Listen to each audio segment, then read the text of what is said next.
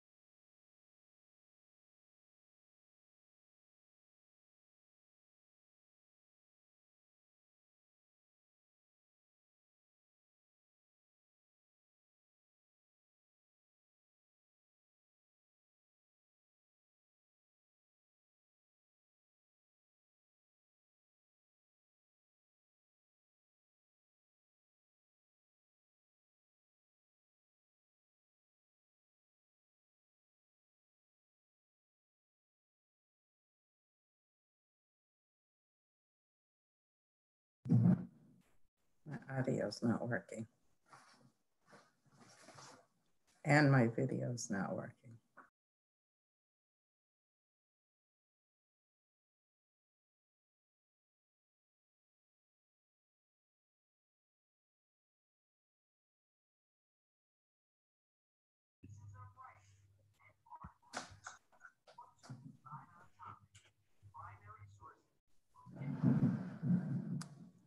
Help me, help me. First of all, my settings.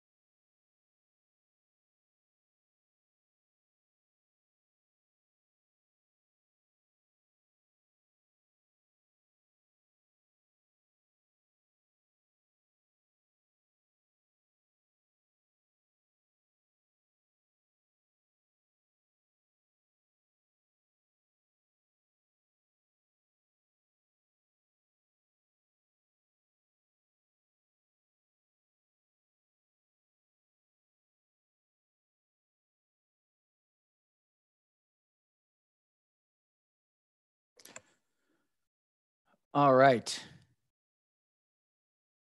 Madam Speaker, can you hear me?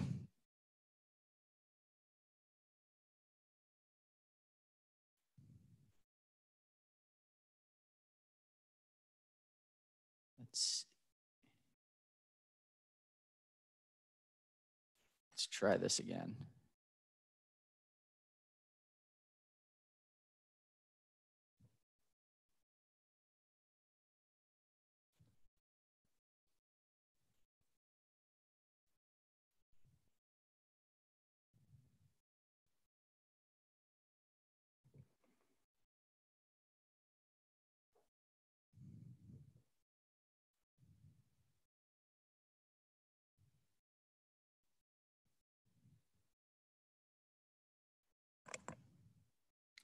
All right.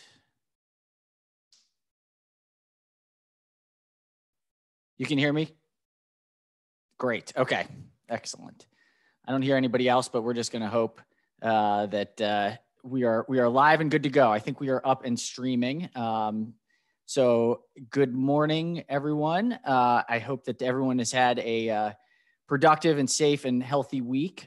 We are live streaming this work group today, and so it is live on the on a YouTube channel. This morning we had some technical difficulties where we had to switch the we had to switch the feed and the stream, but hopefully if you go to the Maryland General Assembly website, the link is now live and available. If you open up the link, notice that there is the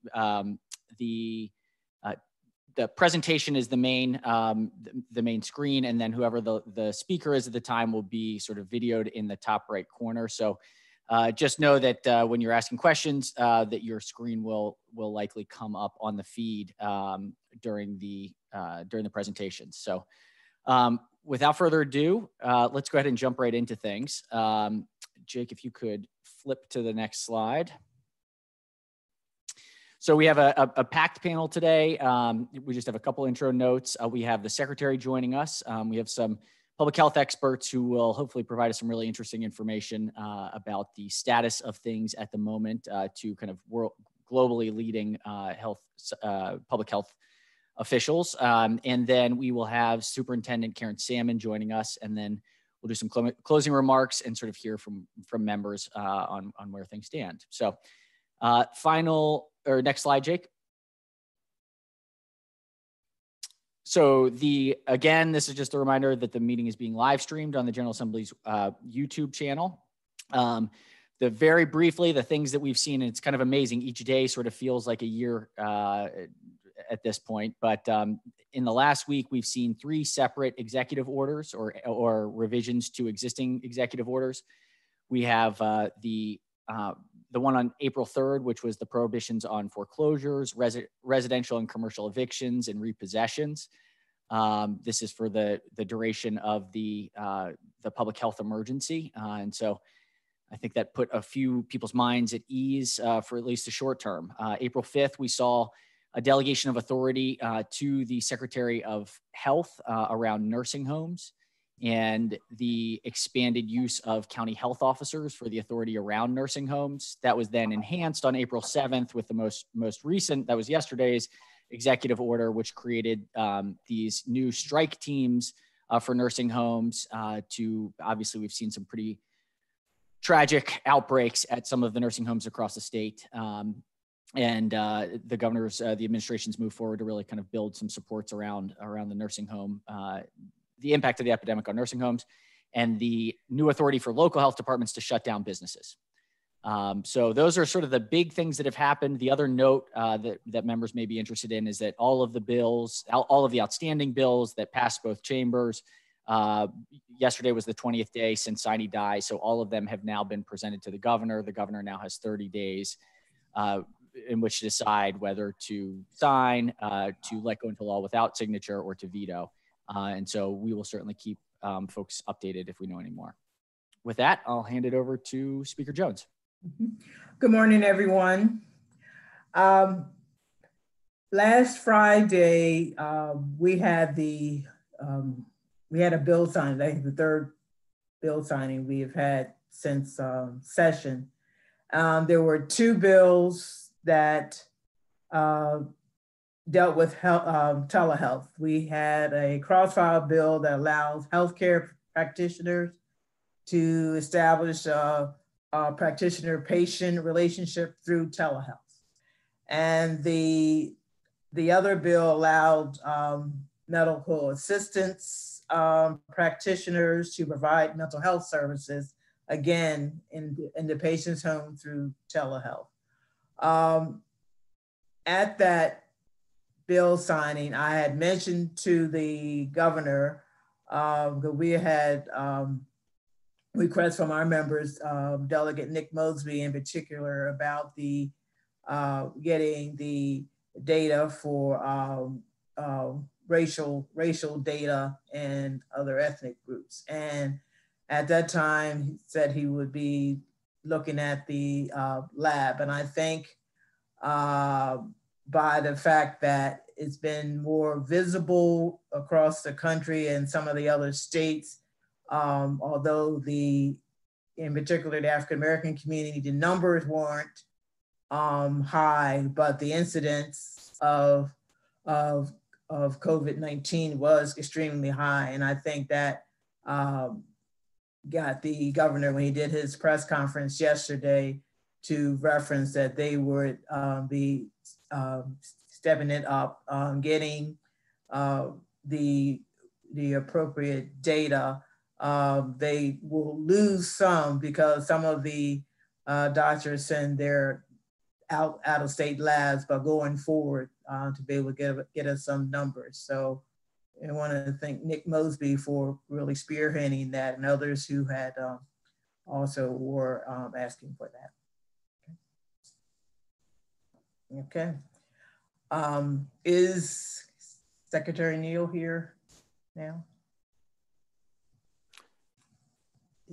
Secretary here? We don't currently have the secretary on yet. No. Okay. All right. So, but we can move on to the next panel. Yeah. Go ahead. Do we want to jump to Dr. Sharfstein, or do we want to see and Dr. Inglesby, and then have the secretary come in after that presentation? Yeah, they're here. Are they on? Great. They're on now. Let's go ahead and jump there. They should be on. Hi there. Yeah. Excellent. There's Dr. Inglesby and Dr. Sharfstein. I see you there. Jake, could you move the presentation forward? Yep. Excellent. So just want to welcome Dr. Thomas Inglesby and Dr. Joshua Sharfstein, both from the Bloomberg School of Public Health. And let's just go ahead and jump right into it. Okay. Would you like me to start, Josh, or? Yes, okay. I think so. Excellent. Okay. President Ferguson, Speaker Jones, members of the General Assembly, it's great to be with you today. Thanks so much for the invitation. I have comments on the measures that have been taken in Maryland and the overall trajectory of COVID in the state, and what I think needs to happen to get to the point of easing social distancing and moving closer towards normal in the time ahead. First, some words on what we've learned about COVID so far. It appears the virus has something on the order of a 1% to 2% case fatality rate for recognized diagnosed cases. It's clear that there are many cases that are not being formally diagnosed because we don't have diagnostic testing for mild cases at this point. So the real case fatality rate will be lower, but for the cases that are actually diagnosed, that's the number for the country so far, and that's been the number for many countries. In mild cases, the virus causes a flu-like illness, sometimes only fever or headache or fatigue.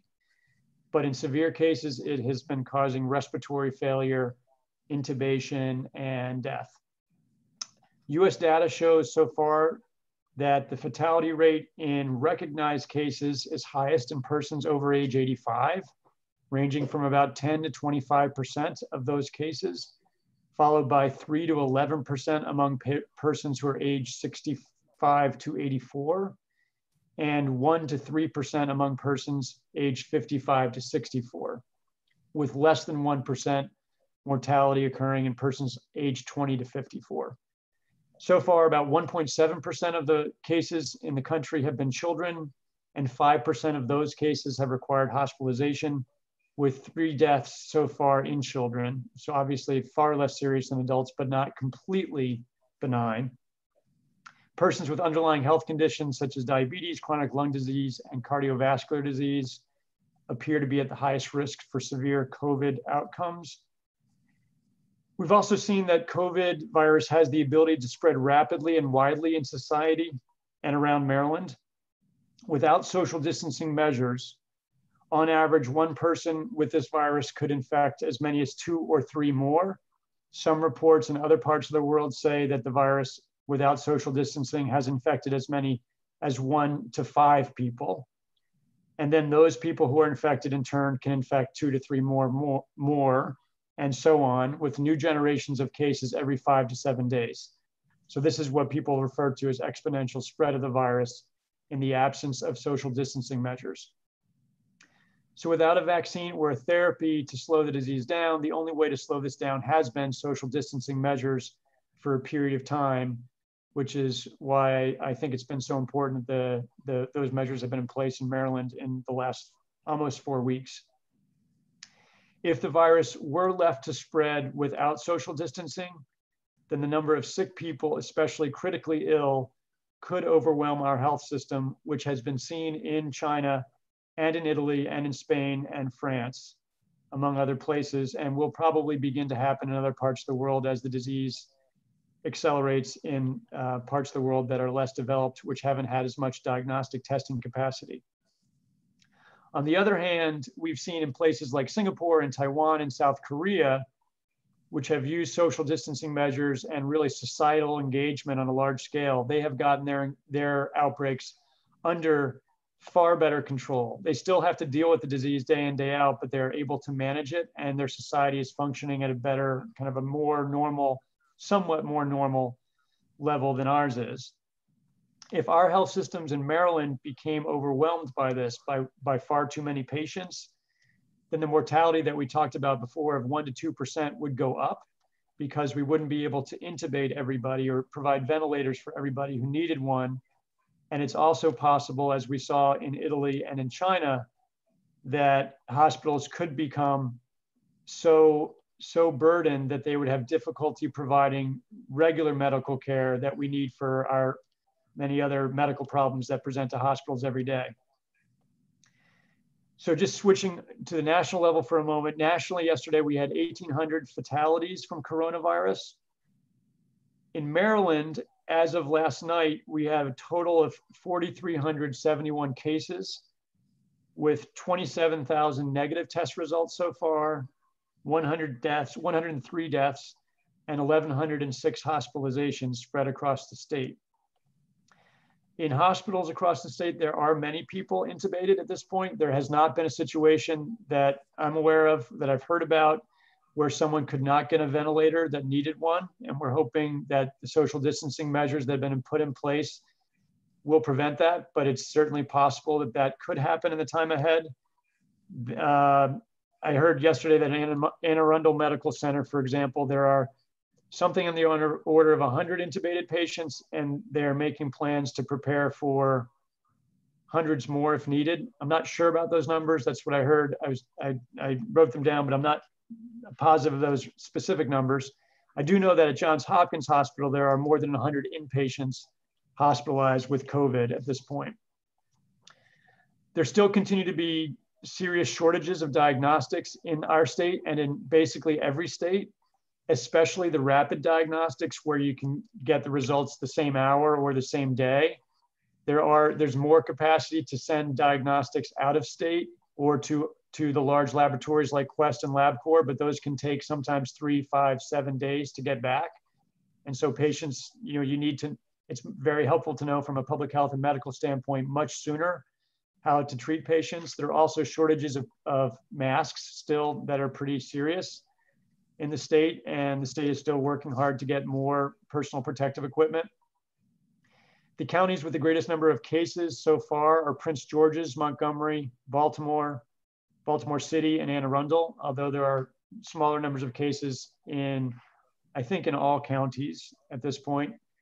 There are 90 long-term care facilities and nursing homes with at least one or more cases of COVID. Some of those have only a single case. Some of them have had larger outbreaks. And the Maryland Health Department have sent out teams to the ones that they've deemed to be the most serious outbreaks or the ones that have had the most trouble with management of those outbreaks. And they're trying to help them improve infection control, although I think they don't have the equipment they need at this point. There's a very impressive, in my view, 250-bed facility being stood up in the Baltimore Convention Center that has been set up by the state, I think with the assistance of the National Guard, and which will be staffed, I believe, by Johns Hopkins and University of Maryland clinicians. I went through it yesterday and was really impressed by the professionalism of the people working there and the way that they have individual places for beds. It's not intended to be for very sick people. It's intended to be a facility that would care for people who recovered and were down to being able to be cared for as kind of a low acuity hospital patient. They have the capacity for oxygen there, for example, and IV fluids, but other than that, they wouldn't have a lot of the things that we would have in a normal hospital. In the last few days, the White House has declared the Washington-Baltimore corridor a hotspot, which has allowed more resources to be sent to the state, and more ventilators. This is something that Governor Hogan really was arguing for strongly, I understand, with the vice president and president, because I think he determined that that would allow the state to get more resources, and because he was watching the numbers go up in a number of counties and in Washington and Northern Virginia. So he wanted the area to be designated a hotspot. Just to compare how we're doing to other parts of the country, on a per capita basis in Maryland, we've had 2 deaths per 100,000 people. New York has had 28 deaths per 100,000 people, the state, and the city is higher. New Jersey as a state has 14 deaths per 100,000, but very concentrated in the north, it would be much higher. And Washington State, which was the first big state, has had 5 deaths per 100,000 people. So I think we're somewhere in the middle. And in terms of international comparisons, China has had less than 1 death per 100,000 overall. The US is 4 deaths per 100,000. And Italy has had 28, and Spain 30 deaths per 100,000 people. Some good news is that yesterday in Maryland, we were down to 326 new cases from the day before, which was 436. I haven't heard today's numbers, but if those numbers were a real trend, that would be very good news for Maryland. Obviously, one day is not a trend. We need to see many days of reductions in cases to believe anything. But the hospitalizations were also down yesterday from more than 100 the day before to 40. We don't know when our peak will come in Maryland. In other countries, the peak epidemic day has come somewhere in the order of 3, 4, 5 weeks after the imposition of large-scale social distancing measures. So it's at least conceivable that some of the things that were started about a month ago or 4 weeks ago are beginning to have an impact on our overall curve. I do think the numbers are far less than they would be given the exponential growth that occurs without social distancing. One model that the White House is using for the country and for each of the 50 states has our peak in Maryland occurring about April 18th, but that model doesn't really account for the differences that states have taken in terms of social distancing. And I think Maryland has been earlier and more aggressive. So my hope is that maybe our peak might come sooner. But again, other models show it coming much later, either later April or later May. And there's so much uncertainty that I think we just have to follow the numbers. We do see in other places in the world that there is it coming down in some places. In China, certainly they've come down from having a complete crisis early on in January and February to the point now where in Wuhan, a city of about 11 million in the middle of China, they're beginning to tentatively reopen that city, allowing travel restrictions to be relaxed. Transportation is beginning to run again, still with many things in place, but the beginning to lessen it. In Washington State, where they also were an early starter in the United States, the numbers of new cases seems to be leveling off over the last few days. It's still too early to say it's a consistent trend, but also something somewhat positive. New York and California also seem to have at least a plateauing of their cases, which could be a sign that what they're doing is working collectively to at least stop the growth in the daily counts. And as the states are working to bring these numbers down, I think we should start, people are starting around the country to begin to think about how to reduce social distancing measures. What is the order of operations? What are the triggers for reducing those things? In general, the conditions that I think should be in place in Maryland before we really start reducing social distancing are widespread abundance of testing, which need to be available for people even with mild cases. We need to know how much disease we have in the state with some reliability before we start allowing things to start moving towards normal. We also have to have masks and gowns and gloves for our healthcare workers because they've been in a very bad position, putting themselves at risk without the right equipment, and that needs to be restored, and people are working on that. And we need to have a true downturn in numbers to get to the point where there are manageable small numbers of cases. And we also need to have our public health system in Maryland ready to track those people. So if we can drive it down to 10 or 20 cases or 30 cases, whatever the number is that we decide, we need to have those people identified, isolated at home.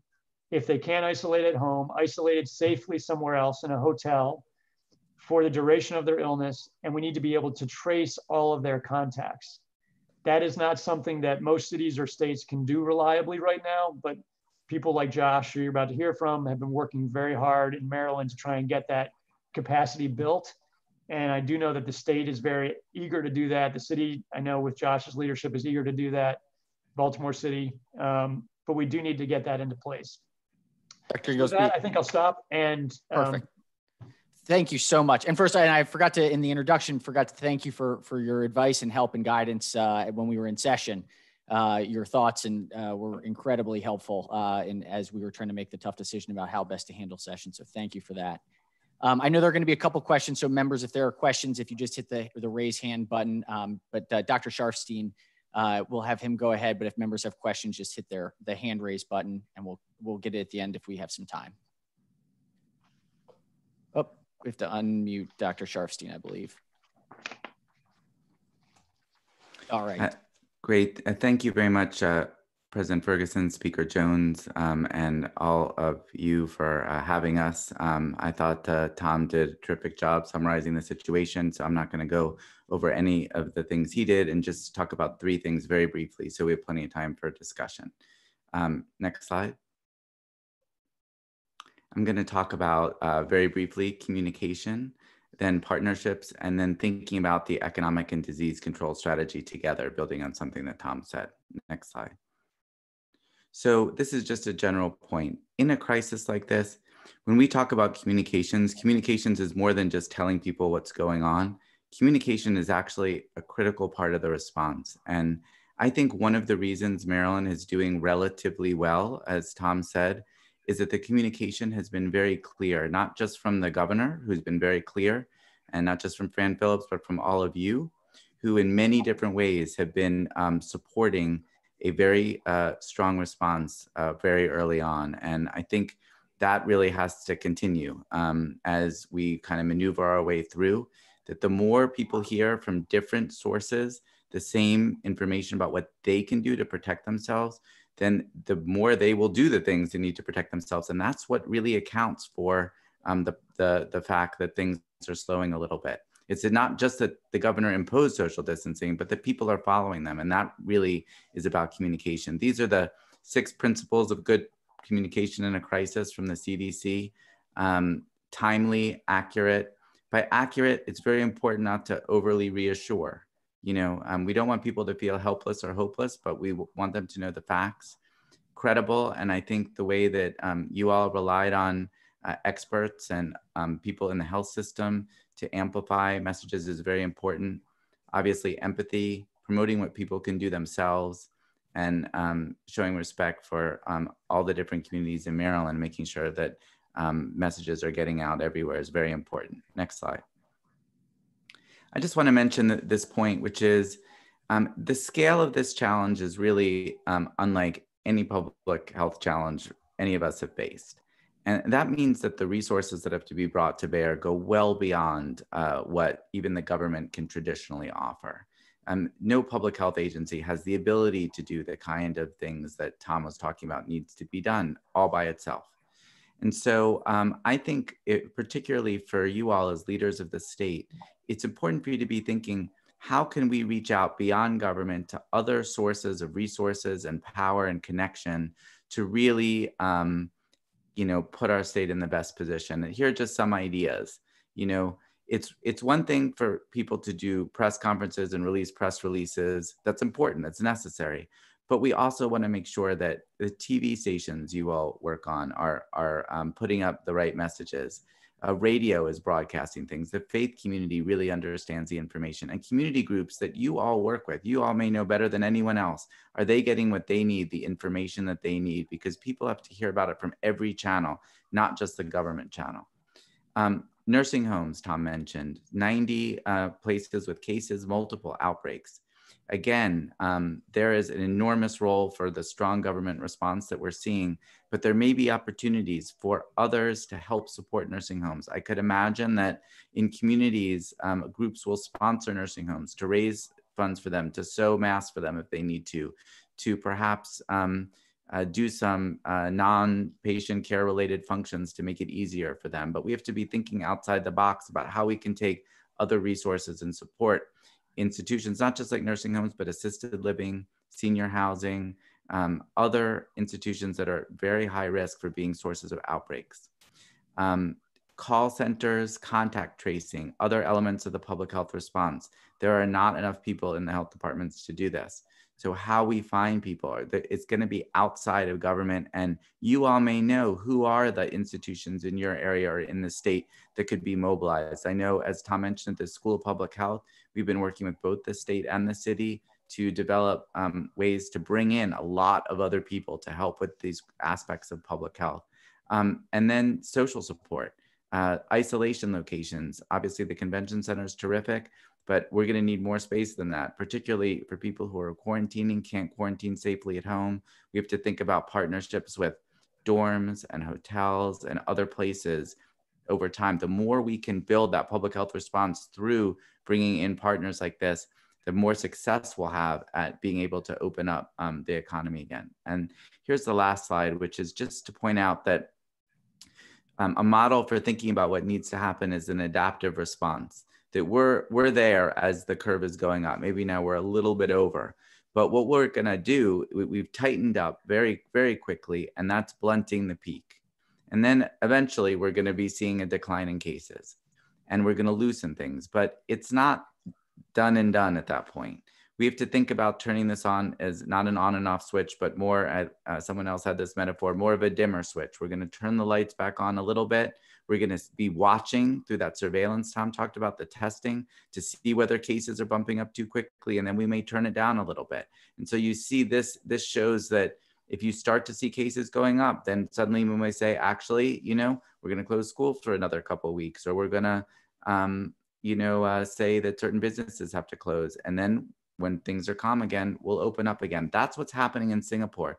Singapore has a tremendous public health response, but when they see too much community transmission, they dial back. They dial up their social distancing to repress the infections. And this is what we're going to be doing over time. The stronger public health response that we have, the easier this is going to be, and the lighter the room is going to be with our dimmer switch. And the last concept I'll just say is that as we think about economic recovery, I think for the most part, we've thought about it as we need to get our economy, hold it in treading water mode, keep people employed until the light goes on and we can just bring it all back. And to a certain extent, that's absolutely true. But if we can think about the economic investments we're making, if we invest in things that will control the disease, then that's going to make it easier for us to reopen. So if we can align economic investments, if we can do jobs programs to help with contact tracing, or if we can find ways for hotels not just to pay their employees, but to actually house healthcare workers or house people in quarantine, then it does double duty. It puts money in people's pockets, and it puts us in a better position to be able to do the loosening and let the rest of the economy open up again. So I'll stop there, Senator. Okay. Thank you, Dr. Sharfstein. We have one question. I don't think, is Secretary Neal on yet? I'm here. Oh, okay. Well, I guess after you, we do have some questions from members, but we'll take the Secretary, so perhaps you can go right ahead. And welcome, Secretary Neal. Thank you. I want to start out. I want to thank Dr. Sharfstein for his learned comments. There's a lot of food for thought there. In broad strokes, 92% of our cases are in the Baltimore-Washington corridor. 25% of our cases end up going to the hospital. 80% of our deaths are people older than 60.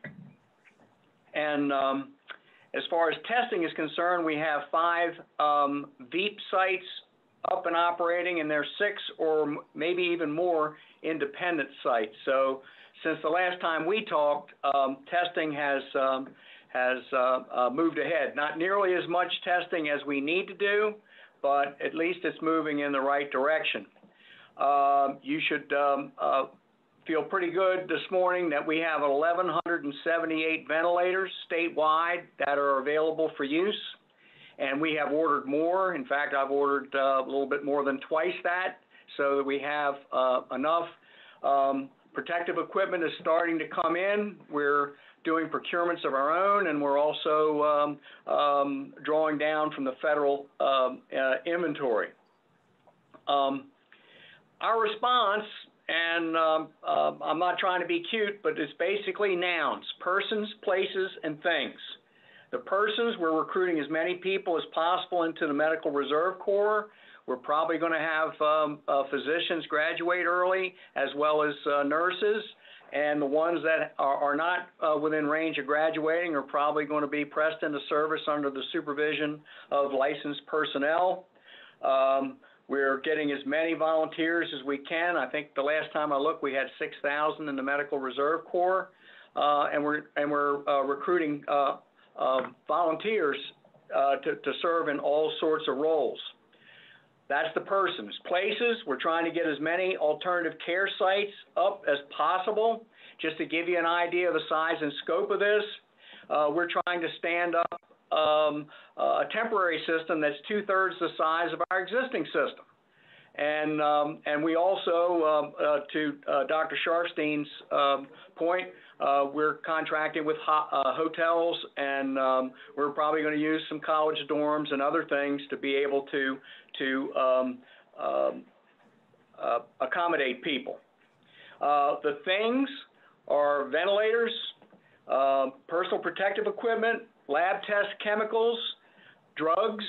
Yesterday, for instance, we got some feedback from hospitals that the drugs that are used to intubate people, the sedatives and whatnot, are in short supply. So we're jumping on that to see if we can't find substitute drugs, and then also to hit the supply chain and get adequate quantities of that. While we're continuing to acquire personal protective equipment and ventilators through federal request, but we have lots of purchase orders on our own that belong to us that are in the stages of being delivered. We're focusing on nursing homes per the governor's executive order on Sunday. We've set up strike teams to assist and support nursing homes, as announced by the governor yesterday, and we're distributing the state's stockpiles to local jurisdictions. Now, I have a series of questions, Madam Speaker. I can deal with them now or deal with them at the end, but I have responses for each of the questions that you sent me in advance. It's your pleasure. Okay, we how long are the responses? Because we have members also have questions. Well, would it be all right if we sent the answers to everyone in writing, and then that would save more time for the meeting? Yes. Okay, then that's what we'll do. Okay. Mr. President, are you okay with that? That's great. Okay. Okay. All righty. We're now going to go to questions, but because I've been emailed and asked about this. The state facilities, I know when President Ferguson and I, last time we were at the State House, we had to get a temperature check when we did come for the bill signing. Are all state facilities, those who enter, required to have temperature checks? I can't tell you for sure. I think many of them are, but I'm going to get an emphatic answer for you and get back to you. I will tell you that now that the personal protective equipment has loosened up a bit, we're getting adequate amounts of that out to all of our state facilities to protect the workers. But I will get back on the temperature checks. Oh, okay, and I want to call on Delegate Jackson. Good morning. Good morning. A couple of quick questions. Thank you for the presentation, Madam Speaker and Mr. President. And it's great to see our friends from the School of Public Health. And I think Secretary Neal may have answered it. The Baltimore Convention Center, the 250-bed site for recovery to help sustain the recovery for patients. My question, prior to Secretary Neal coming on, dealt with what other sites. There's 250 beds in the city, but if we have the numbers that we have across the state, what processes were set up for recovery before the patients were released? Well, the 250-bed field hospital at the convention center is going to be run jointly by the University of Maryland Medical System and the Johns Hopkins Medicine.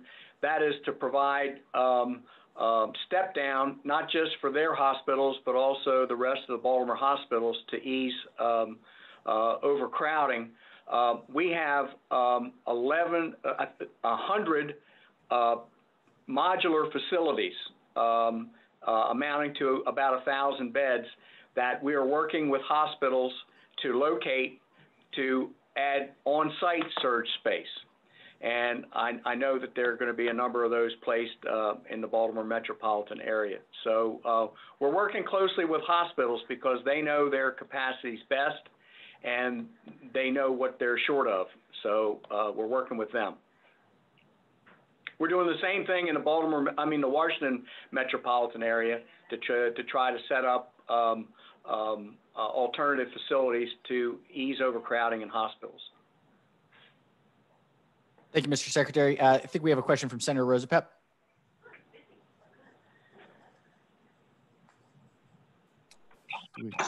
Can you hear me? We can. Okay, great. Mr. Secretary, I just want to follow up on Tom's and Josh's presentations about the numbers related to testing, tracing, and quarantining, that we need the data to make decisions. Do you guys have a model of where we are in terms of access to each of those three capacities to have the metrics to kind of figure out when we can judge, when we can loosen up? The commercial labs are accelerating their volumes, Senator Rosapep, and I just made an agreement with the University of Maryland Medical School. They have we're helping them stand up a testing facility that will have the capacity of 20,000 tests a day. And that will get us into the ball game for widespread testing and strategic testing to be able to better handle this.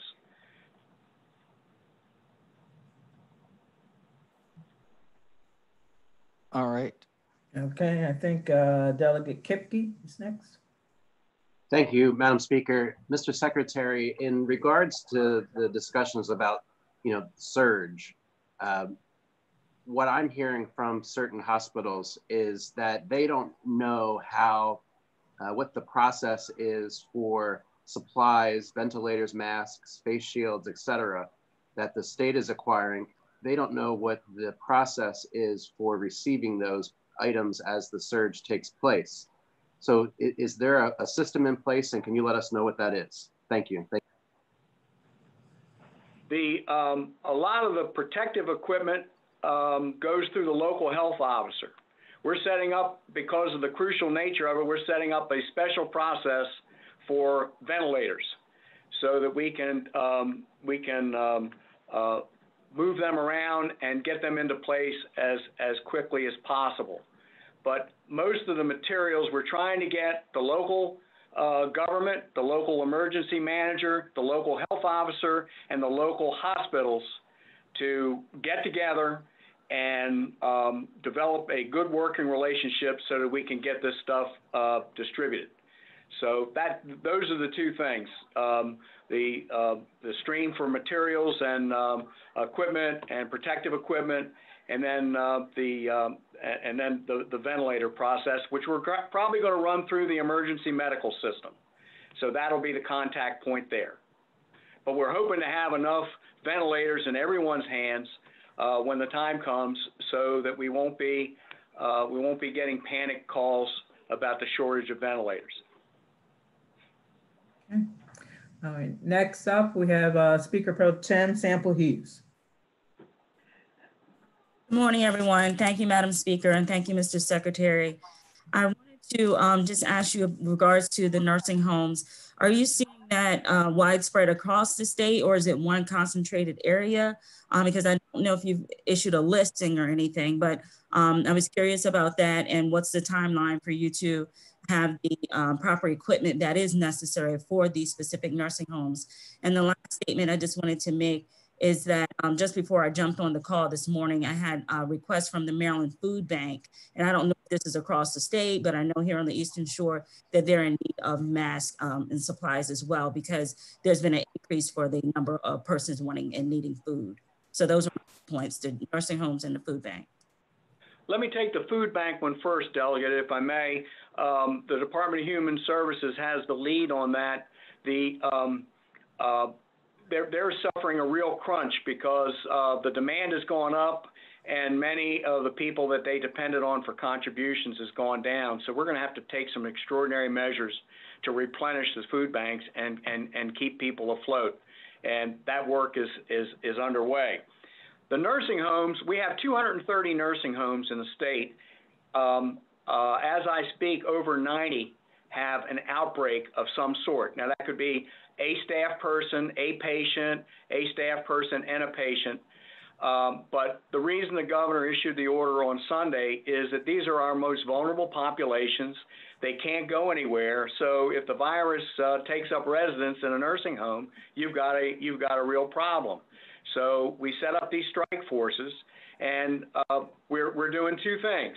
We're helping the nursing homes that are enduring an outbreak to move people around, distance them, and whatnot. A lot of these people are doctors, nurses, and also members of the National Guard. In the ones that have not been impacted yet, we're trying to help them prevent from getting impacted. So if you add up all of the outbreaks that we've had, it accounts for about 600, give or take, of the cases that we have statewide. So it's about 10 or 12% of the overall cases we have. It's not an insignificant number, and of course they're very vulnerable people. We are also we've accelerated our issuance of protective material so that staff is protected and the residents are protected from the staff. So that's what's happening, and that's very recent vintage. That started Sunday. Okay, Delegate Pena-Melnick. So much for your presentation and for Mr. Secretary answering, all the emails they were sending you offline.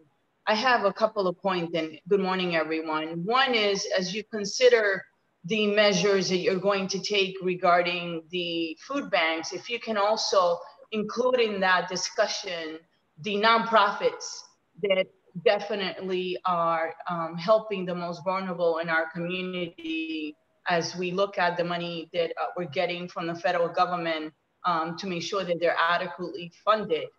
The other issue that I have is we're getting a lot of emails in our offices regarding the state employees and the lack of personal protective equipment, especially Springfield Hospital Center and a lot of the prisons. So can we make sure, please, that they have what they need so they can be protected?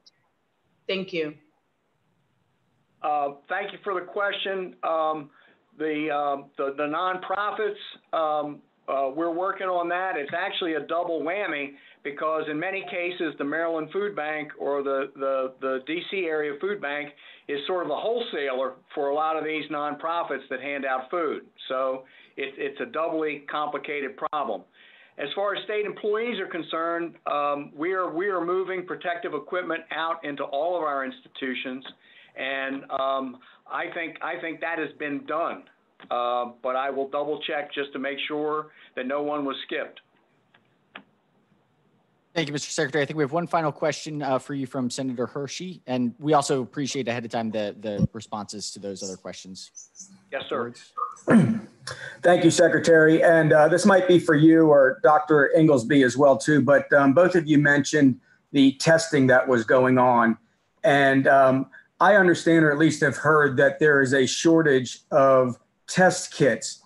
However, if I look at yesterday's numbers, because that's all I've seen so far, is that we've tested over 31,000 individuals, yet only have just over 4,000 positive test results, or about 13%. Yet I understand that the people being tested are the ones that have gotten a doctor's referral or at least showing symptoms of COVID-19, meaning they have the cough, the fever, shortness of breath. So kind of just have two questions. Why are we seeing such a low positive result rate tests at 13%? And if that is considered low, should we be changing the criteria on how the referrals are prescribed or who actually qualifies for these types of tests? Thanks. Senator Hershey, I do think that number is a little low, but it started out lower than that and has gradually been increasing. Bear in mind that we're using a very narrow gauge on the criteria for this testing. I think in order to get to where the experts say we need to be, we need to test a much larger portion of our population, whether symptomatic or not, in order to get a complete picture. It's my hope that when the University of Maryland stands up their lab and these other labs continue to gain velocity, we'll be in a position to do that, and we'll get a much clearer picture, not just during the heightened area of this pandemic, but more importantly, when things start to wane and we start to look about how we can open up again, that information is going to be crucial. Mr. Secretary, I want to jump in there. I know that Dr. Sharfstein and Inglesby may have an answer there, but I know that your time is short. So just want to thank you for presenting today, and we will certainly stay in touch and appreciate the ongoing work and look forward to getting the follow-up questions. But keep us posted as we can move forward. Thank you, Mr. President. Thank you, Madam Speaker. And then Doctors Inglesby and Sharfstein, I have one quick question that is related to the last one before we move to the superintendent of schools. I think all of us are getting the same question over and over of when will it end? And I think both of you really tried to tackle that with as much uncertainty as we know exists. I think I've become more and more convinced that it's the testing, the tracing, and the quarantining that the sort of secondary parts. And I thought that graph, Dr. Sharfstein, that you showed was really incredibly helpful for seeing kind of the dial up and dial down. Are there any states who have been models or countries that have created sort of performance dashboards for the tracing and quarantining capacities? I mean, well, I guess all three, but so that we can know whether or not we've built the systems to start to reduce the social distancing, but it's hard to know whether we have it in place right now because I haven't necessarily seen a performance dashboard on the back end side. Maybe I'll jump in, let Tom have the last word, if that's okay, Tom. Sure, sure. Just to say that on your point, I think we're going to have to build up that muscle of isolation, contact tracing, quarantine that we don't really have.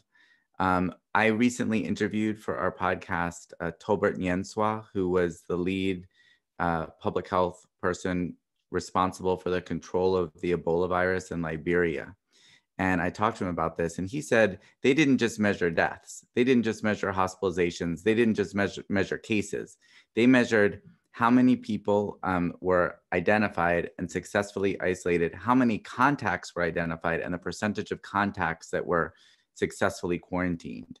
And so he had a visibility, and they did this in Liberia with thousands of people that they had to hire or volunteers, fanning out all across the country. He said places where people didn't have a fixed address, certainly no cell phones, but they were able to do that. And he was able to look and see, here's where we are, not just with the number of cases, but with all of these different public health strategies in full effect. Are they being successful? What parts of the country is he seeing that they're having trouble with, finding contacts? And so he had a really good sense of the ability that his public health system had to shut down the infections. And in the end, they shut down the Ebola transmission well in advance of the big hospitals being built. So that when the big hospitals were built, there were only a couple patients there. So for some, that's going to be hard with this virus, because this virus is more contagious in some ways than Ebola. But that's the concept, that there will be other measures, though, and we're going to have to really build up a much stronger response capacity. Thank you. Dr. Inglesby, did you want to add in? Yeah, I certainly agree with what Josh said. And I would say that in China, they had thousands of contact tracers working to try and do this work in Wuhan. In Singapore, something on the order of 500 contact tracers for a country that's about the size of Maryland, give or take. They have about 5 million people, but they have a very, very organized, very well-resourced public health system. So just in terms of order of magnitude, that's kind of in thinking about how many contact tracers we might need in the state over this coming year or two. 500, 1,000, 2,000. I don't think it's been worked out yet, but we don't have that in place. I think Singapore also has a dashboard for the kinds of things that you're looking at. They know exactly patient number 82. This is where this patient 82 is. These are the contacts of patient 82. We are so overwhelmed at this point around the country that we can't do that, but we do need to drive to a point where we can have dashboards like you're talking about, where we know where all of our COVID patients are in Maryland at a given time, where their contacts are, how they're doing, are they recovering, kind of moving through the system. But we don't have that yet. Okay. Well, thank you. And I know Senator Lamb, I will follow, or if I know Senator Lamb has a question, but I know we also have the superintendent of schools on the line, and she jumped off another call. So just want to say thank you both, Dr. Sharfstein, Dr. Inglesby, for your work and your ongoing partnership, and how willing you all have been to help answer questions. So thank you. Thank you for your presentation today. We may follow up with some written questions if you wouldn't mind. Okay, great. Thank you. Great. Thank you, Madam Speaker, Mr. President, and all of you for having us. Thanks very much. All right. I believe we have Dr. Salmon on the line. Is that? Good morning. Good morning, Mr. President and Madam Speaker. Thank you for the opportunity to provide an update to your advisory board. Would you like me to proceed with the general update and then folks can ask questions? That'd be great. All right. Well, it seems like months since the governor declared a state of emergency. We kind of joke that every day is like a month, but we have the State Department has been really prioritizing the essential health and issues of our children, and that's why we started with our meal delivery system that normally occurs in the summer.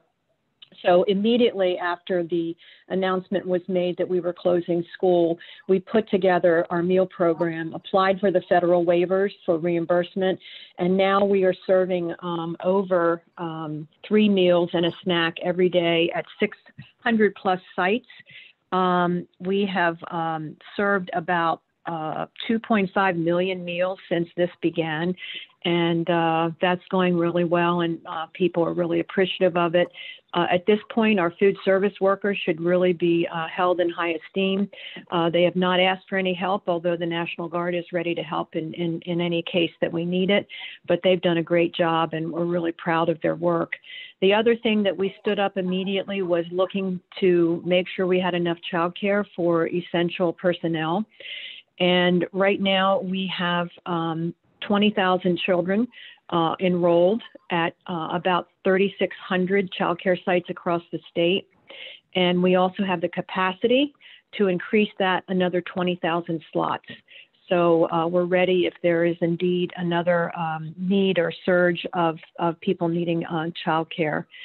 The other thing we jumped in to do was working with our local school systems on how they were going to develop their plans for continuity of learning for students during the period of school closures. And we have had a call, or I've had a call with superintendents over the past 3.5 weeks, every other day. And we talk about their concerns, questions. We talk about things that we can share with them. And we created a Dropbox where superintendents can put their best thinking of plans. Also, we have resources there with all the links that folks can click on. We're working with Maryland Public Television, who is doing a great job of putting out lessons daily. And many of our cable stations across the state are working with local school systems to push out learning. The other thing that school systems have been doing is where they did not have a one-to-one device, they are purchasing additional devices for their students and then handing them out along with the food delivery. We are anticipating, as you know, about the CARES Act, of getting additional funding and being allowed to have waivers for our title funding for this coming year, where systems can really look at what their needs are during this distance learning period and make sure they can shore up in the areas where they need to. We have been really vetting and checking all the online resources that systems are using to make sure that they're meeting with our standards. And our content people at the State Department have put out documents to the school systems, which have all the standards that we anticipate need to be covered between now, between when school was closed and the end of the school year. We've had one board meeting with the state board. We will be having another one next Tuesday and another one on the 28th of April to consider waivers from the federal government in terms of the funding waivers. We already got the waiver for federal testing. We will not be doing any federal testing. We have a lot of waivers to consider in terms of for our seniors, because we fully anticipate that our seniors will graduate with this. They've done 3/4 of the year and this extra time for the continuity of learning. And if and when we go back to school, they will have credit and they will move on to their next phase of post-secondary. And again, all of our students will move on to the next grade. We have already determined that. We are continually trying to make sure that we're answering questions from the public about their concerns. And as you can imagine, we are getting massive amounts of emails, predominantly emails daily, and we're trying to keep up with the volume of getting back to our constituents and our parents to make them feel that they have a stake in this and that we're supporting them as well as we're supporting our school system. So again, we are trying to do things at a very rapid pace, engaging the state board as much as possible through our phone conferences. And so we have a lot of work still left to do. Most of our staff at MSDE is working pretty much 24/7, and we're getting a lot done, but there's still a lot of work to do. So I'm sure I didn't cover everyone's questions, but I thought it would be good to have more of a dialogue than me talking. So I'm going to stop for questions. Wonderful. Well, thank you, Madam Superintendent. Our first question is Senator Pinsky. Let's see if we can make sure that Senator Pinsky is unmuted. Yeah, can you hear me? Yes, there we go. Great. Thank you, Mr. President, Madam Speaker. Madam Secretary, clearly you have a lot of difficult challenges in the immediate time, opening or closing, distance learning, graduation requirements. But after June 15th, a big question remains, and that is, how do we make up the lost quarter of learning or possibly a semester of learning, given the learning loss that happens over the summer? When you add on the extra 2 or 3 months, that could be 4 or 5 months of learning loss. So we actually could have almost a half years of true learning lost. And I know you received my letter, and I guess my question is, have you thought about or are you willing to begin a discussion about year-round learning? If there's any time to start looking at this, given this loss and having this coming summer and the following summer, it seems like an ideal time to begin to have a conversation with local superintendents, local boards of education, of considering using year-round schools, either for the short term or maybe even longer. So, you know, while it's a complicated issue, it takes time to roll out. I do think it's an appropriate time to begin that conversation with other education thought leaders. So I guess I'm interested to see whether you would engage in that conversation or maybe even lead that conversation, given the current situation regarding year-round schooling. Well, thank you for that question, Senator Pinsky, and I did receive your letter. And I think that we can always certainly entertain conversations about going forward, but I would even like to take it further.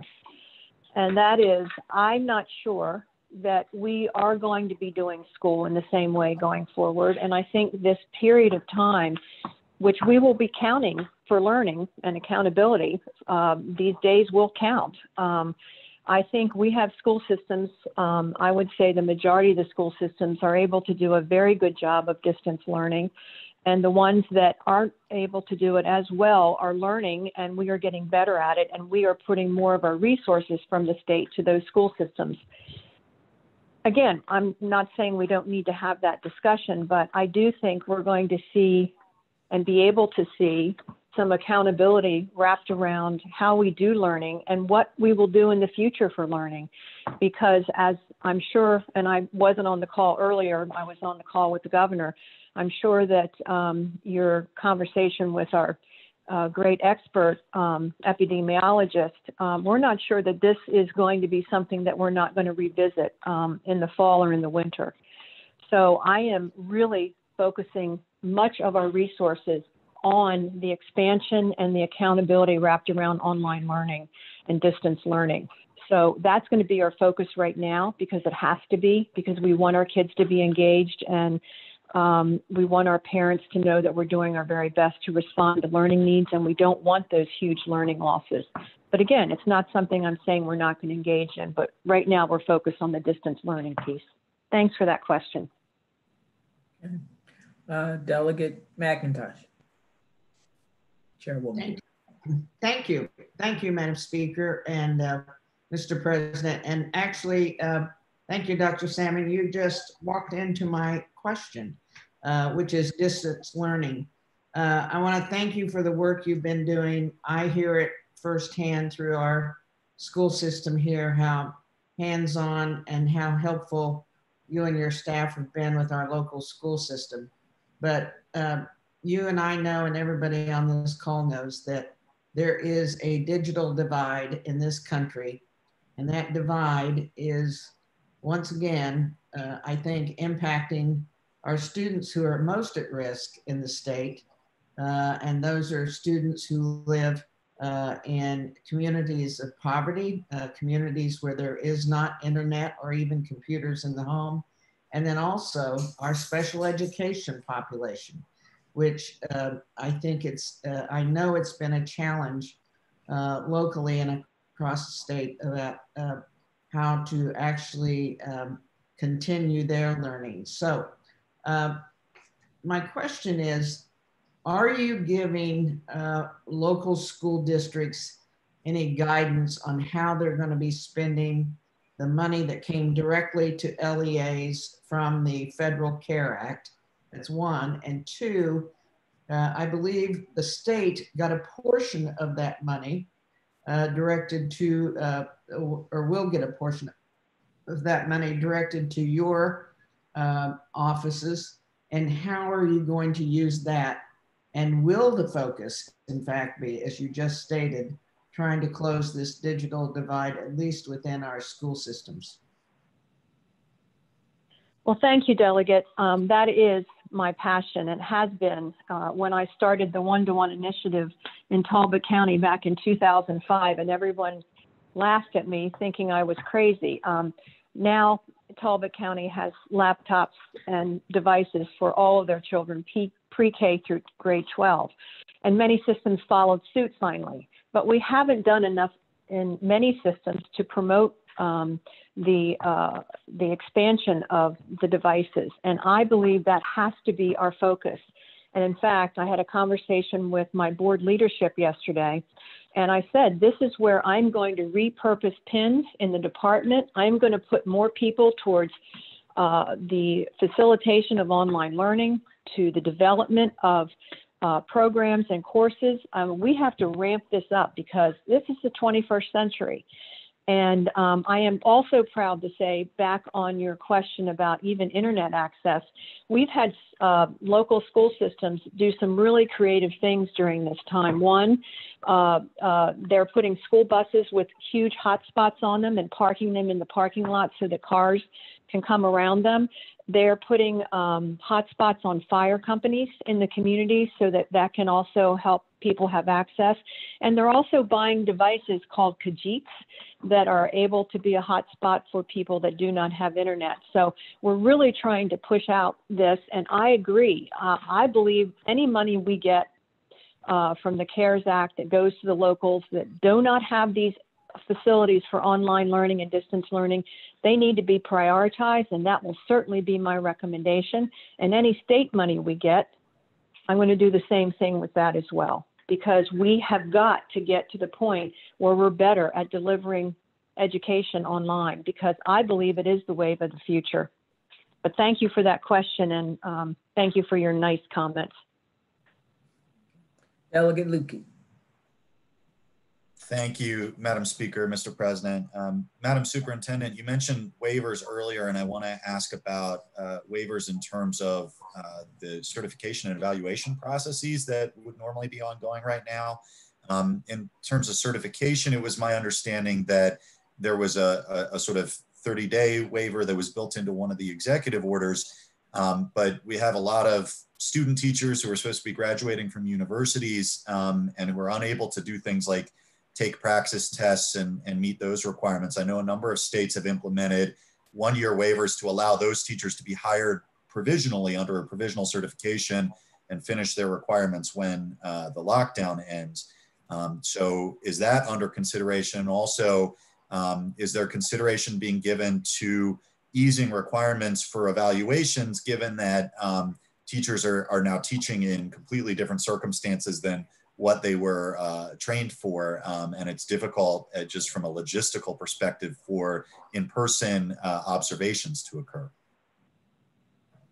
Yeah, those are all great questions, Delegate Lukey, and those are all things that obviously we are working on right now and have come to some conclusions about many of those things, and we'll be presenting those to the board in the upcoming 2 meetings for their approval. You mentioned the issue with our teacher candidates. And yes, we worked with higher ed almost 3.5 weeks ago to come up with some plans for those students to be able to be engaged in some kind of learning, whether it was, we came up with 4 different options. One was that they could continue to work with their affiliate school to provide the distance learning, work with that classroom teacher in their activities that they were doing. Another was they could start working with the State Department to develop online lessons that we could push out to the systems that didn't have as many lessons ready. And they could also volunteer to work in some of the childcare settings with the essential personnel that we popped up for those folks. And the other thing was they could come up with some very creative project that we would then approve and through the university and through us. We want to be able to start out right in the beginning of the school year to hire these people, or this summer or whenever we can hire them. Some have a contract already. And so we don't want to impede that process at all. So we try to come up with some very innovative ways for them to meet their hours. And we also know that most of them and most of our programs do much more than 100 days. They've had a lot of experience in that first 3 quarters. So we felt pretty comfortable in doing that. In terms of the evaluation and monitoring of our teachers, absolutely, we have to be more creative. Again, we're going to try to look at giving more days before people have to make those kinds of decisions. And we're also, you know, saying to folks, monitor your folks, you know, during this continuity of learning period. But, you know, 3/4 of the year, I'm sure that most people had at least 1 or 2 of their observations, and they certainly could give feedback to the teachers based on that. We just have to be realistic. We have to be consistent, but we also have to be flexible during this time. Okay. Delegate McIntosh, your hand is still raised. Do you have another question? I'm sorry, Madam Speaker. I did have one more question real quick. Okay. Okay. What's the, can you talk a little bit about how we are working with homeless children or children that are homeless around the state vis-a-vis their learning, getting them their learning packets or getting them connected? Yes, and that was a huge worry for all of us. You know, that was like the first thing that we were thinking about is, oh my goodness, our school systems are really, you know, we do have folks at our State Department that work with those programs. They are also working with our school systems. And I forgot to mention that every local superintendent has a point of contact at the State Department. It's one of my assistant state superintendents or an executive director that they can call night or day, and that person can give them immediate assistance. So we are trying to ramp up and making sure that we are, meals are being delivered to those folks. Most of the school systems know where they are being housed at this point in time, and they are being very diligent about getting them the materials that they need, because we all know that this is such a vulnerable population, and they are certainly in, you know, in the loop for what they are what they need and what we're trying to get them. Thank you for that question. I should have mentioned it earlier. Thank you, Madam Superintendent. I think that does all the questions. I have just a couple small, if you could just give sort of a general sense, and it's 3 things, but they're sort of quick. I know that certain districts have asked about the timeline for waiver decisions, and I'm wondering if you have a timeline for that, a timeline for making a decision about whether there are additional days beyond what's already been noted when school would be remote. And then finally, whether or not we have a sense of the graduation requirements and a timeline for deciding graduation decision points. Those are all really great questions. I'm going to start with the last one in case I forgot the first 2, and then you can remind me. We are going to be trying to wrap up those by the end of April with the next 2 board meetings, the 14th and the 28th. We are bringing to the board the consideration of waiving the high school assessments for any students that haven't taken them as seniors, which are a very, very small number, by the way.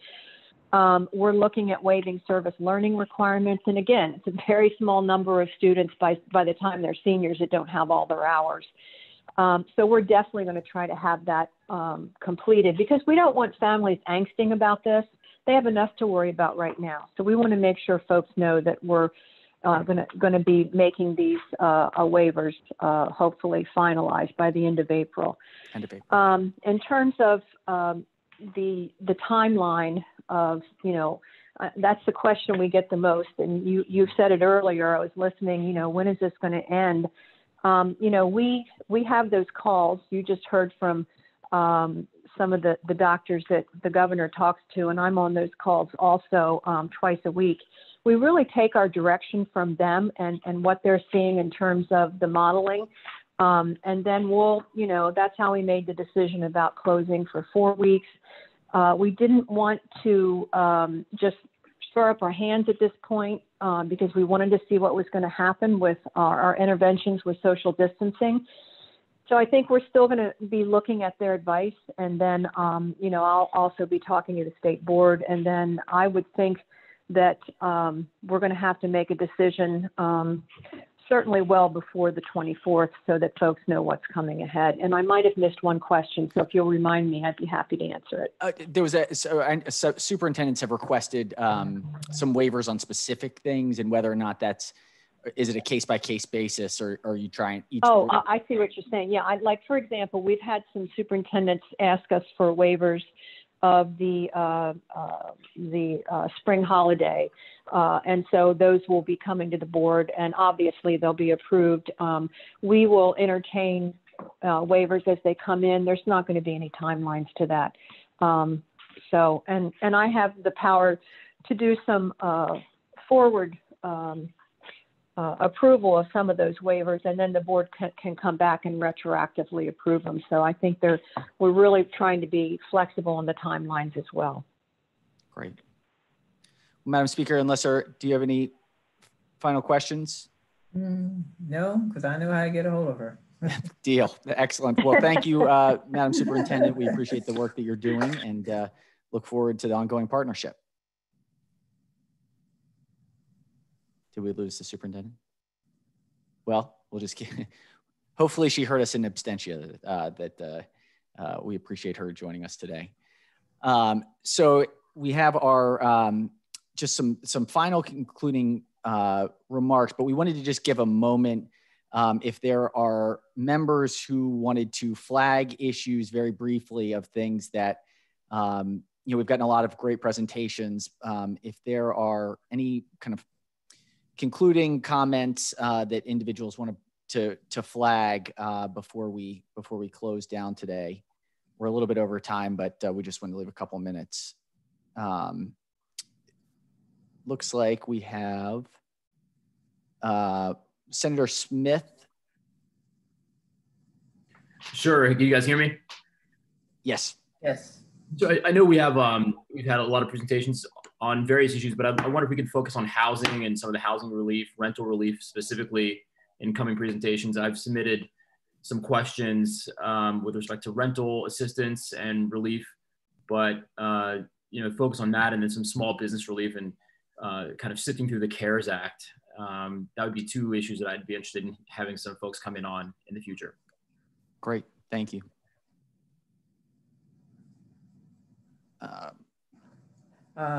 Delegate Pena-Melnick.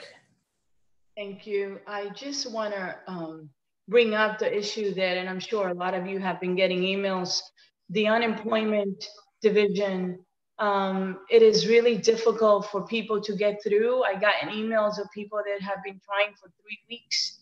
And I know there's some other states like Florida are using some of the money that are coming from the federal government to be able to hire people for the call center. So if we can put some pressure on that, because I know a lot of you are getting those emails as well. And then finally, as we move forward, I didn't ask the question of the secretary, but I will offline, is having some type of homework hotline for the different counties people can reach and be able to help their kids do their homework as we think about how we're going to spend some of the money. I think that's a good investment. Thank you. Okay. Delegate McIntyre. Thank you. I just want to flag something that I think the Speaker Pro Tem raised earlier for this group, and that is that I understand that the Maryland Food Bank next week will be in dire straits for food distribution.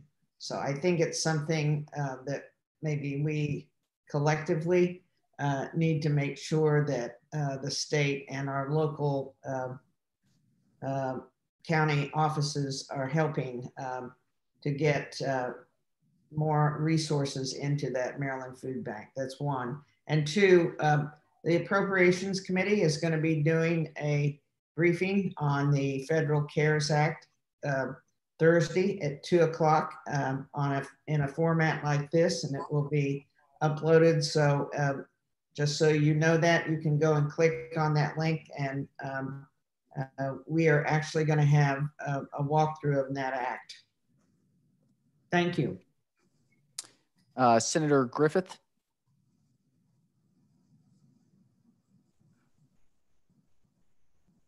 Do we have Senator Griffith?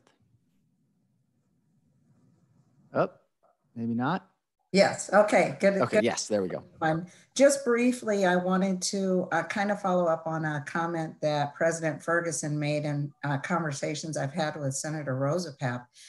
in thinking about the recovery efforts, we all got an email yesterday that some funds that were being offered through Secretary Schultz's office, and I think through Department of Labor, have stopped being available for businesses to apply for. And one, I would like us to explore whether or not we think those funding opportunities might be reopened. And then two, I'm certainly interested in the conversations about business recovery as we move through the next phase of this process. So I hope that we can have, moving forward, some conversations about that. Thank you, Senator. I believe we have Senator Kelly on the call. She wanted to raise an issue as well. Senator Kelly, are you able to?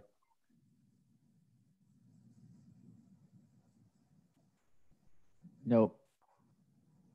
Okay, we'll circle back. Senator Smith, did we have something else?